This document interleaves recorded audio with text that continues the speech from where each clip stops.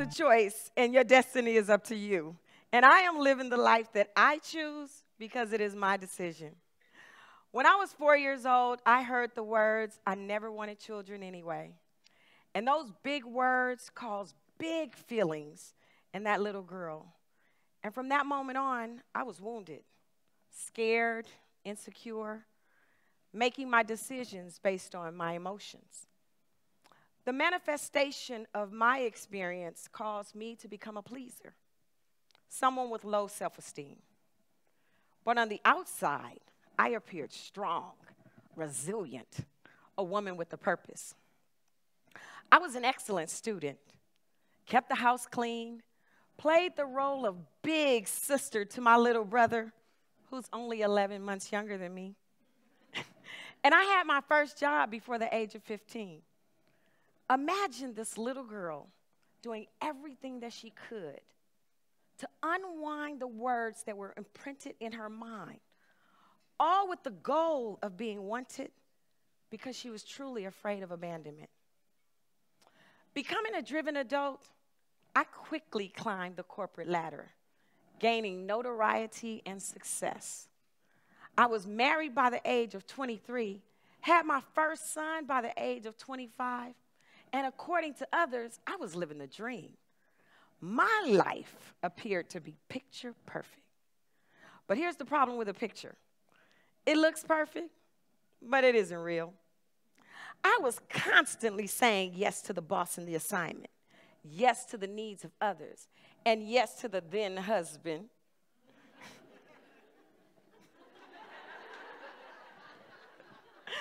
You know, my goal was to meet the expectation of others.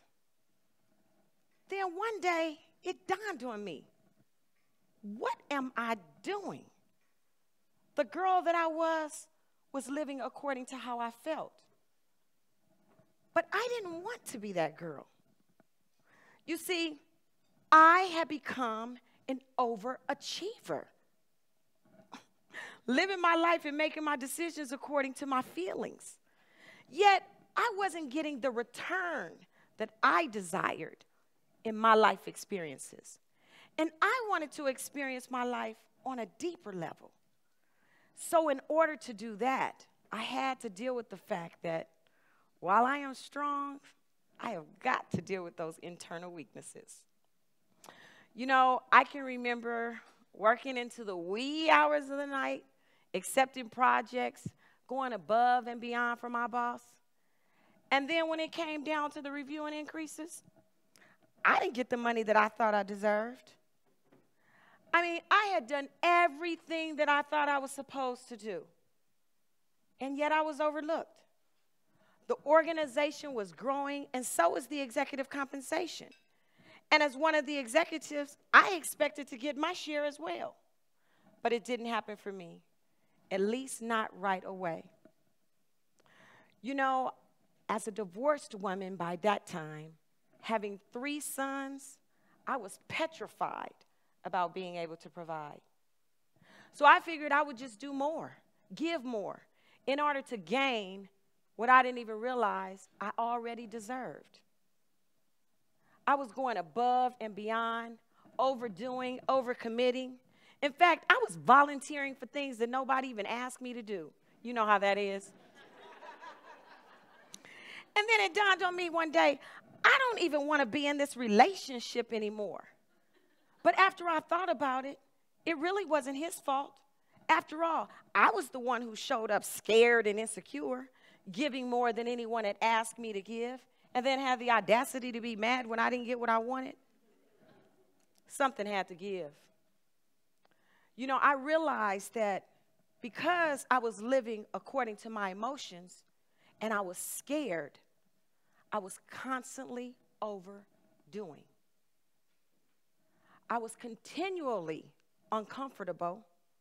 In fact, there were times when I could create a situation in my mind, play it out to the end, and then be freaking out about the result. Literally having anxiety, and nothing had actually even happened. I realized in that moment that I have got to figure out how to deal with being comfortable, yet being uncomfortable. You know, I remember a time when I was sitting in a board meeting because I work in an all-male environment, and I was the only female in the room.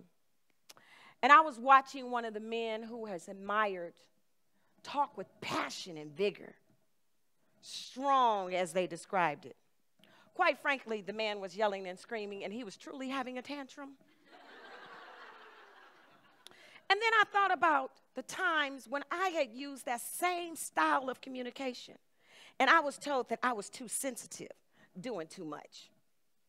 And then I remember other times when I had overheard conversations about a woman who was expressing so much emotion.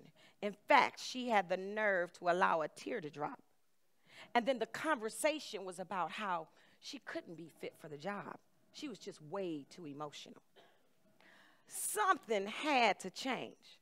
Now remember, I'm living my life according to my emotions. But when I heard that, I decided I have got to shift. Crying by my lonesome when my feelings were hurt, and hollering and screaming when I wanted my way, that couldn't take place anymore. I decided that I needed to shift. Now, my transformation was gradual, but I was on my way to change. This time, I decided to go and have a conversation with my boss about that money that he owed me. Now, I was scared to death, literally petrified. You know, I had already worked it up in my mind that I was going to lose my job, right? But I already had a backup plan because I had another opportunity in my back pocket, but I really didn't want to take it. I walked in there to have the conversation, and I shared with him that I had gone above and beyond.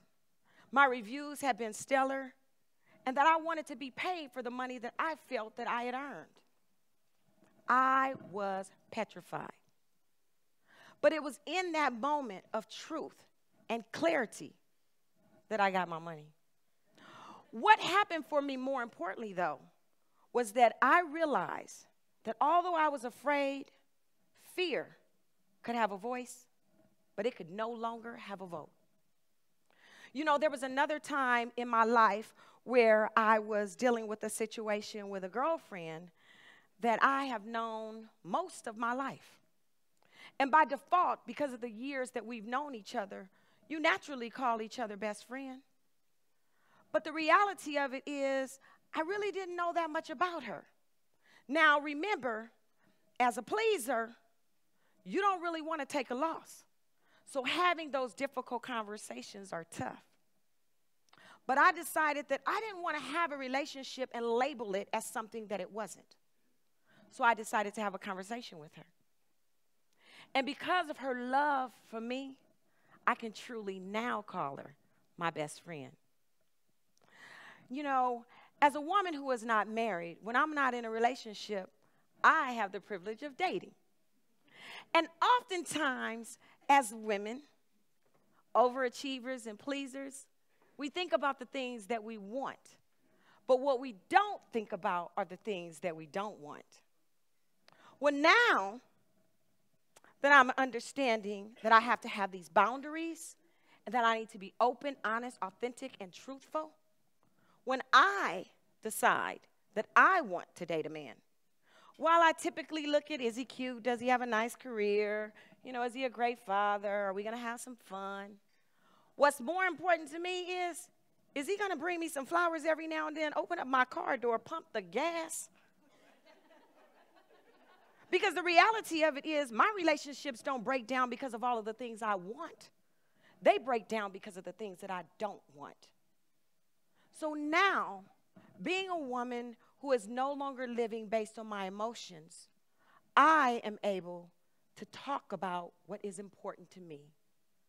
I am able to share not only what I want, but more importantly, what I don't want.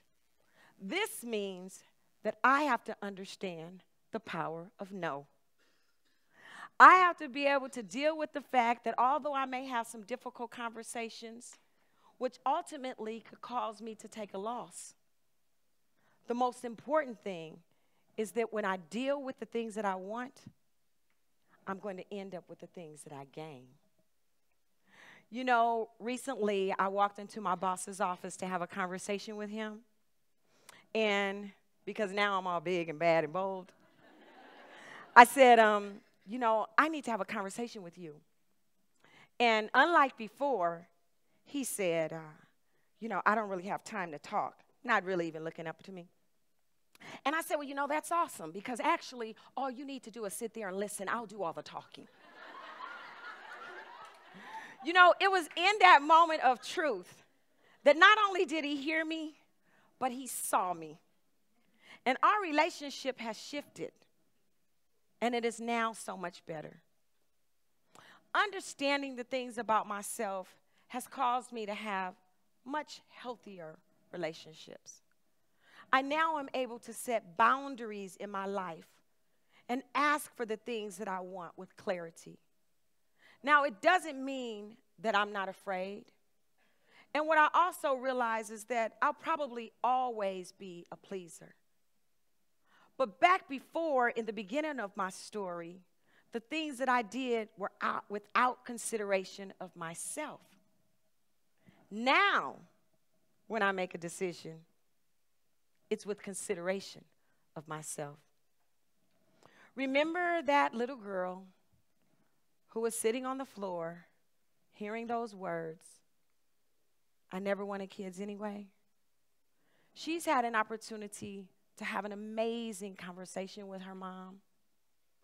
Someone who is absolutely proud of me, who adores me, and is truly one of my best friends.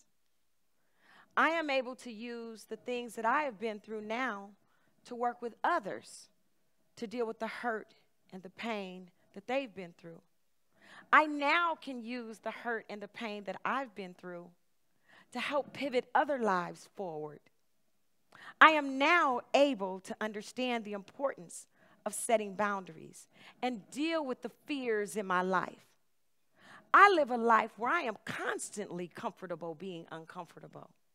And it is okay to be afraid and allow fear to have a voice. It's whispering in my ear right now.